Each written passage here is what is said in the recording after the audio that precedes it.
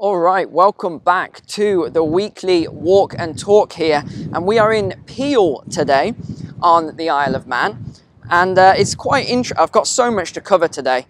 I'm going to start with the more serious stuff, as I often do, and then we're going to get into the more jovial and crazy, weird stuff a bit later on. So we've got loads to cover. So let's start with the big one, and that's what broke yesterday. Gosh.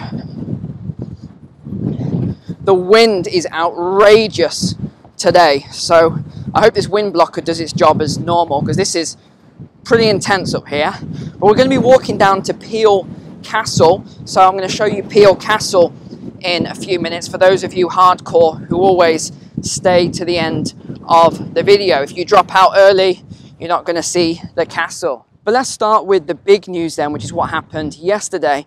If you saw my video yesterday, I was right in the middle of recording when the news broke about the British Prime Minister Liz Truss. How many days in office was it? It can't have been long. I don't think it was longer than 6 weeks. 5 or 6 weeks, I think it was. And she's out. She has resigned. I'm not going to play the clips because you're probably bored of seeing it now. I've seen it about 20 times in the last 24 hours, all these clips of her resigning. And it's just funny because the day before she was saying, I'm a fighter, I'm not a quitter, I'm tough and all this. And I was watching it going, your voice tone, your body language, none of that says tough to me. I think she's going to quit. And then as I was recording yesterday, that breaking news came up that she had quit. Now, this isn't really much of a surprise because we talked about this and who actually put her into the position there. So she had a very specific job to do. That job has now been completed, which was all the new currency creation. And this is actually interesting as well because, well, I think it's interesting. I think you will as well. People talk about inflation a lot and where it's going. And we talked about the UK inflation rate and how there's this massive problem there. And I said last week that I think we're starting to peak in some areas of inflation and we'll go into a period of disinflation. What I haven't told you is the whole story there. This is a pretty typical pattern historically. We can track this dozens of times, dozens and dozens of times. Now, what I think will actually happen is, yes, I haven't changed my mind on stagflation. I still think that. I've said that for 2.5 years. I still think stagflation, but I think we're going to go into this period of disinflation. But then I think you're all going to get a shock. I don't know when it will be, but I think you're going to get a big shock. And that is as the inflation level comes down. And it'll come down for a little while. Now, I don't think it's going to happen yet, but it will happen. And what will then happen with this inflation rate is it will explode up again. So it's basically like two towers. So we've seen the first tower now, we're living through it. And then we're going to see this second spike a little bit later on, which will be the result of all this currency creation that has just been done. Now you think about it, this will be 3 prime ministers in the space of 3 months. I mean, can you believe that? 3 prime ministers in the space of 3 months. And people wonder why the UK economy is on its knees. And that is also 4 finance ministers as well. So it was Rishi Sunak, then it was Nadeem Sikawi, I think his name was, then it was Kwasi Kwarteng, then it's Jeremy Hunt right now. It's absolutely insane. You know yourself, if you've ever recruited people for a certain role, that it takes people time to actually get embedded in with any role, any job. And they've really got to spend a lot of time doing that work before they get competent in doing it. So what you've got is just people jumping into the position, making changes. And whenever you have loads of changes like this, it creates this level of instability. And this is why we're seeing the British pound weakening. And I don't think this is over yet. Well, it's going to jump around. It's going to be staggered. But I don't think it's going to, do this big recovery. We're going to get a new government, a new prime minister and all this. We're going to have this big recovery. No, we're not. This is deeper, much bigger than 1 or 2 people. And it really doesn't matter who comes in as the next prime minister or government. But let me just touch upon that. Remember I said I thought it would be Rishi Sunak, fishy Rishi Sunak. Well, then Liz Truss beat him to it. Well, it's looking like he may actually be the Prime Minister after all. How funny is that? But if it's not Rishi, I would, if I was betting on it, which I don't, I would say it's either going to be Penny, or you could even see a wild card, Boris Johnson come back. I don't think that's very likely. It's in all the media at the moment that Boris might come back, and the odds actually with the bookies are very high for Boris coming back. I would be surprised if that happened, to be honest. But you never know, it could happen. But let's jump over to another very serious topic there, and that is the Russia-Ukraine conflict. And the media are going crazy at the moment. And I think this is very ironic, and I'll tell you why. Because obviously there was the attack on the convoy, the Russian convoy that was going into Crimea, and Russia said they're going to respond to that. So they responded by destroying 30% of Ukraine's energy production. And, you know, they're crying war crimes and all this sort of stuff. But I always think we have to apply balance to everything. So the balance is, well, they weren't actually targeting a lot of energy prior to that event that happened. And now that Russia have done that to Ukraine, one thing is that all of those plants, I saw this activist post and I thought it was quite funny. And they said, oh, this is a good thing because all of that energy production was fossil fuel, so it needed to be destroyed anyway. And then, of course, there was outcry against that, of course. But what people don't think about is that this is a lot of what these agendas are. The West is destroying all of the fossil fuel-based energy anyway. So I did think that was a kind of interesting point when I heard that. But I still think that what's going on in Ukraine at the moment is really, I mean, it's absolutely terrible. It really is. And I think that it's just a massive battleground and a massive testing ground for all of these advanced weapons that NATO and the West have created. Well, they haven't been able to test all of these. It's a new battlefield now, is the way I'm seeing it, with everything that's going on. All this new technology, all of these new weapons. And another thing that I thought was quite hypocritical, obviously they're going to say this, but they came out and said, oh, Iran is helping Russia. They're supplying advisors to help with the drones that Russia's being used in this conflict. And of course the West is saying it's a war crime. I mean, everything's a war crime on one side at the minute. But I really do think you've got to look at balance with all of these things. But what they're not saying is that the UK actually is also doing this. So sending military and advisors to Ukraine to help Ukraine. Obviously they would, they're allies. But in the same way, Iran and Russia are allies. So they're obviously going to send support that way. So one is a war crime, the other is a good thing. When in actual fact, no war is a good thing. So you could really class everything on both sides as a war crime. But I really don't like the fact at the moment that what is being targeted is all the energy. And I don't think that's a coincidence, again, I really don't.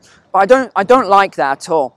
And I don't like the fact that all of these Ukrainian citizens, as well as the Russian military, by the way, the troops, these young lads, they're all cannon fodder for this massive battle that's going on. That's the way I'm seeing it all. And of course, all this weapons testing that's going on is going to be used to develop even worse weapons later on. That's all it is. It's now this industrial complex. You know, the weapons side are now getting all of their cuts. The last 2 years, it was all the pharmaceutical companies getting their cuts. And if you don't understand what I'm talking about, watch my video from yesterday. It will explain all of this. But do you remember a couple of years ago when I talked about these robot dogs, these drones, Boston Dynamics and all this sort of stuff? And I was saying that, you know, I think it was a DARPA prize. They were giving out prize money for the person that developed the most human-like robots and things that could, you know, do all this stuff like going into disaster zones. And I said, yeah, this $1 million prize is absolute nonsense. What they're really trying to do is they're trying to get the most intelligent people to develop these robots, to develop this AI, and these will become the future soldiers, these robots and these dogs and all that sort of stuff. And this is what's happening now with the Oakland Police Department in California. So what they're actually doing is they've got on order these robots, these drones, with shotgun attachments. And they're saying that these shotgun attachments are there to protect the police force. But I just don't believe it at all.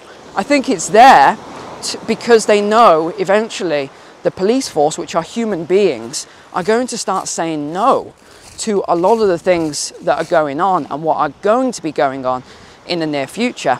So all that people are doing is they're developing their own enslavement of the population through all of these robots with weapons and guns and the AI software, which is far more intelligent than human beings. We are at the beach now, by the way, you can see here, and there's so many shells on this beach. This is where people come and get oysters and stuff like that. So we knew that all of this was coming anyway, with the police force becoming more like a military now than a peacekeeping, you know, force that were designed to enforce the law, keep the peace. Now they're becoming more like a military unit. And you only have to look at a lot of the units that were deployed during the protests and riots and things like that. Did they look like police to you? Could you tell the difference between the police, the sheriff, and the army? Because I couldn't. And I know the different call signs, and I couldn't tell the difference between those units, especially because they were all wearing the military grade body armor, they're in the Bushmaster vehicles. So I think this is just a sign of things to come. So we're going to see a lot more of these issues as we get closer towards 2030. So just before we go into some of the more crazy stories of the week then, I just want to mention one thing on yesterday's video, because I had to actually change it, the title, 7 or 8 times. Some of you might have noticed that. Why? Because YouTube just wouldn't approve that video, and I couldn't find out why.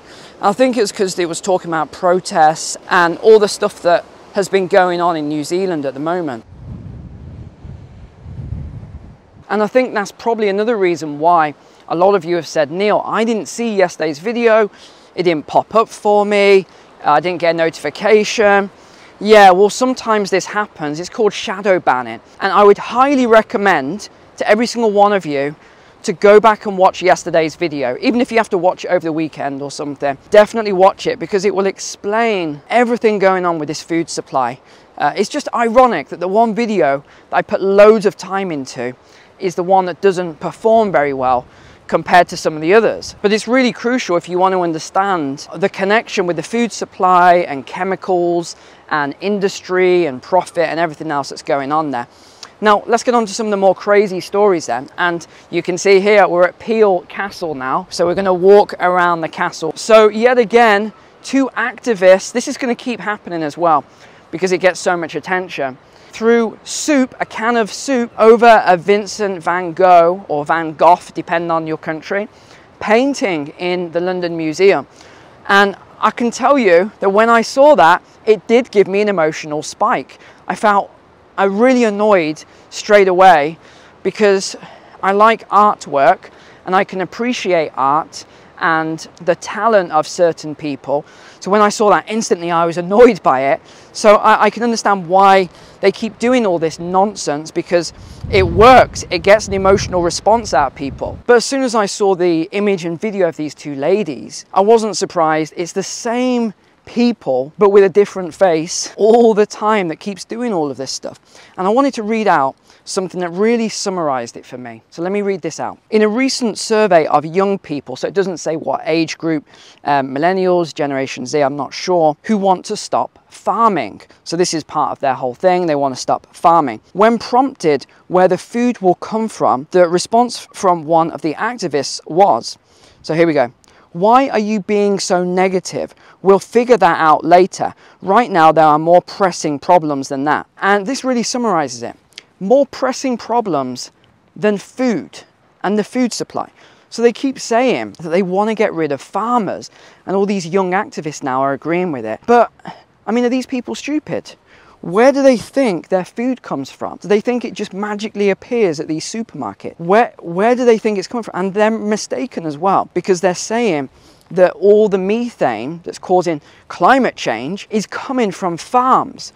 So of course all these lines of questioning, well, what kind of farming do you want to destroy? They're like, well, we need to just stop almost all of it. Animals, livestock, definitely remove 100% of it, because of course they're all vegan.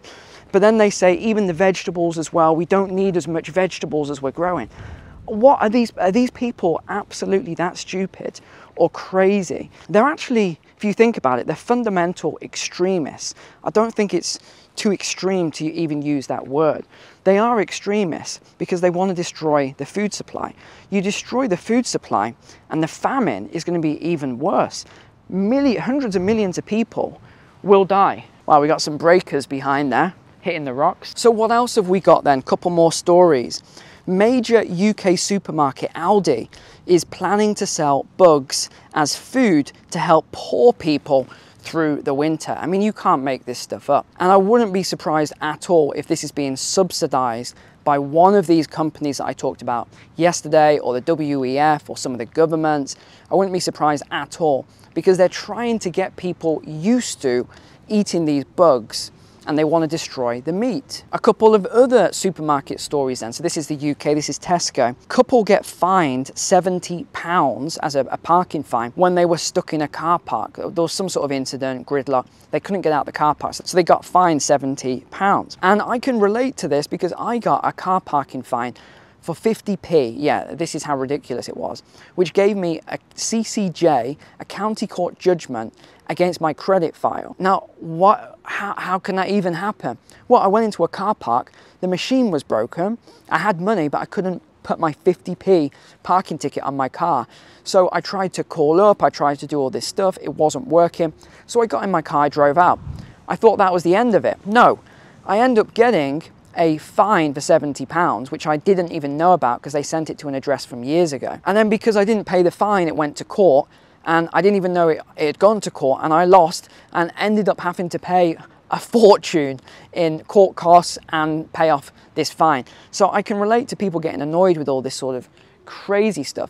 And I honestly think some of these car parking companies are running a big scam. I really do. Because they give out these fines, they write to the wrong address, you end up going to court, you lose in court. If you want to appeal it, it's £275. So it's really, really frustrating, a lot of this stuff. So I can sympathise with this couple, this retired couple as well. Another story then, a man was left fuming after a Tesco store refused to sell him a sandwich until he downloaded the app. You know where this is going, and signed up for a club card. So his name was Jonathan Rosen, he's an author. He popped into the supermarket on Tuesday night at around 11 p.m. He was on the hunt for a sandwich for his son's packed lunch, but quickly hit a hurdle.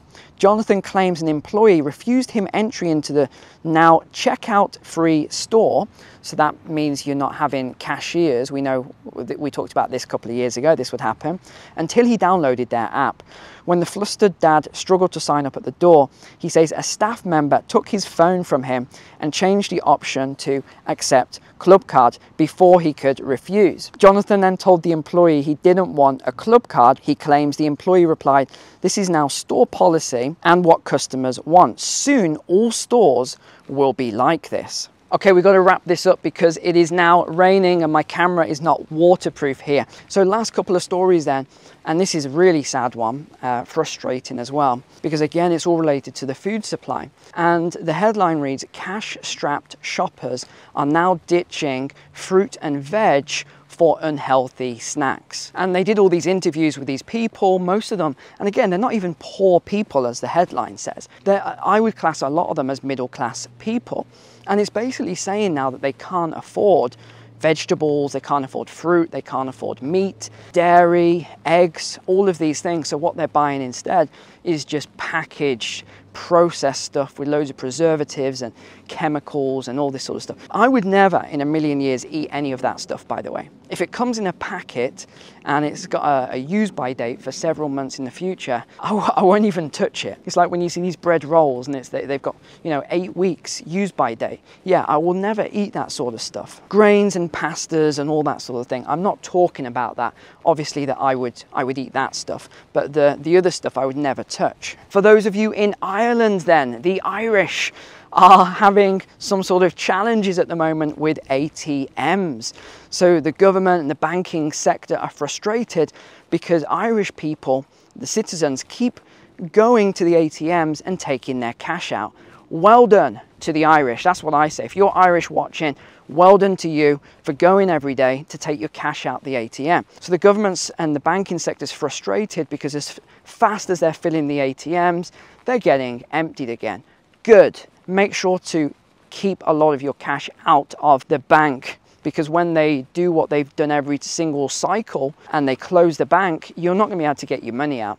And look what happened in the Great Depression. The money got locked up for sometimes months, other times years. And by the time you actually got that money out, it wasn't worth what it was in the first place. Remember what they did with gold confiscation as well. 1933, where they confiscated the gold and paid a pittance for it and then revalued it after. Another banking video then in London. So London banks have now started to take measures and prepare for blackouts. So they're getting these energy consultants in to start putting in redundancy systems for all of these blackouts, which they are saying are going to happen. And that's the thing, the banks can afford to do this sort of stuff.